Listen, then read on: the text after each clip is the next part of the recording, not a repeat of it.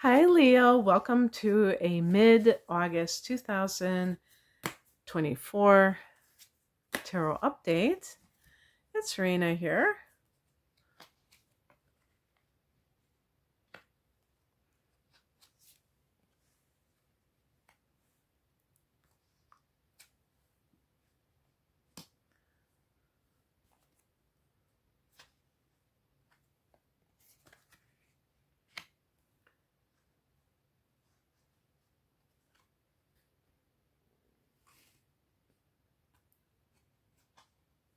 Gosh.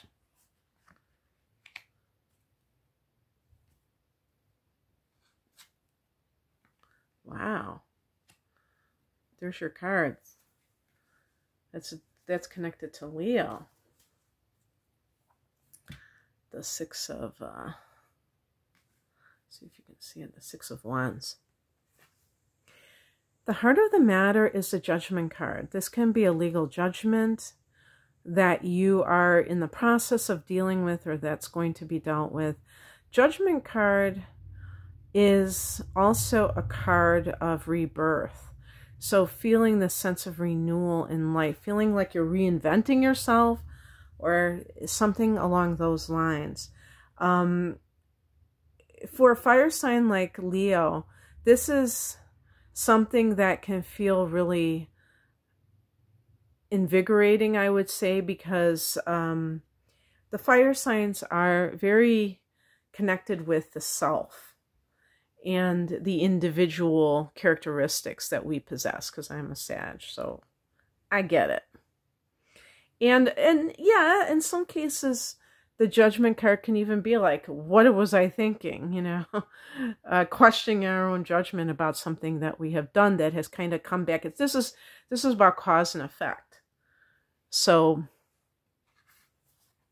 in the past position, we have the Eight of Pentacles. This is about being like an apprentice training for something. This can have great money implications. So if there's some kind of money, you know, the 8-8 portal, one of the great things about that Lionsgate was because we're in an 8 universal year. Oh, you get 8 of Cups too. And that's really about material wealth. So there may be some kind of a legal judgment about that, even though the 8 of Pentacles, I could see something with 8th house matters that has to do with like a will or something where other people's money is also involved in this and somehow it's being litigated. Or if you're getting a divorce, so if you're awaiting a divorce, and actually that may be relevant for some Leo people because you're going to have a full moon in Aquarius that's going to fall in the 7th house. And it is right around the midpoint. It's on the 19th of August, so it might be something along those lines. Looking at it from a higher perspective, because some of this can be a little bit, I mean, even if like you're reinventing yourself, you might be starting life as somebody who is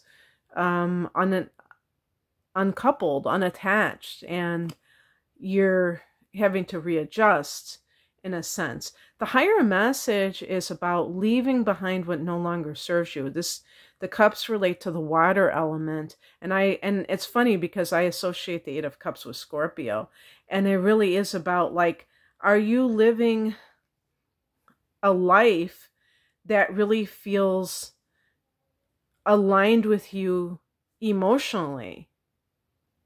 And I feel like a lot of Leo people, if they're not doing so, if for some reason you're going through the motions in your job, or in your relationship, that you're going to feel very trapped and stagnant, and that this is something that can uplift you by having, and sometimes you need this kind of outer situation to force the change, if you will. what crosses you is the Seven of Cups. You may be like in a place where there's a lot of options, but almost like too many options. Like, what do you decide to do? And you may be feeling like confused as to what to do for some reason, that something is tempting to choose. Like, you know, there's a heart in this, but there's also like a snake. There's a rose, but there's a cyclone. Such a weird, this is very much like the Rider-Waite deck. This whole deck. But sometimes this is wishful thinking. You want something to be other than what it is. And like, if, for instance, let's say you're getting divorced, but you weren't the one who initiated the divorce. You have this wonderful opportunity to go on this spiritual adventure. And it doesn't have to be like religious, but just kind of like an adventure of awakening. And yet you may be still in love with a person for whom you're no longer compatible, for whom you're not really helping each other to grow. And so that's what I mean by wishful thinking, that you're still thinking that it can work when it really can't. And that's a process, but it could be also impacting your judgment, because you may not realize that everything is happening as it is intended to. What's coming in is the Ten of Wands. This is a card of maybe overwork. In one of my books, it's called The Burdens of Success. So you might be really striving quite a bit, but you have to be careful that you're not pushing yourself too hard.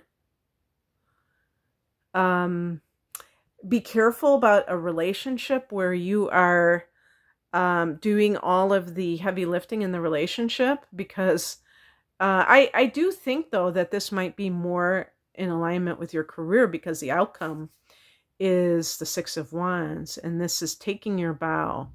This is connected to Leo and to success and getting that recognition,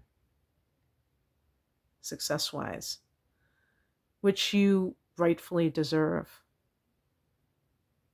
This may be some kind of wonderful career accolades that you get. This is a card of victory. So even if you have to work quite a bit to get there, and this also, it's funny that that's on top of it, because this can also be putting in the work to get to where you are. You can get there. All right, Leo. Sounds great. I hope that you enjoyed this. If you'd like a personal reading, the link is below. Take care. Bye.